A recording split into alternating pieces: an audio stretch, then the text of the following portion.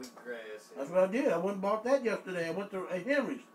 I spent $30 on fucking organic shit yesterday. Fucking loaf of bread. That motherfucker almost $5. That fucking loaf of bread. The bread is heavy as hell.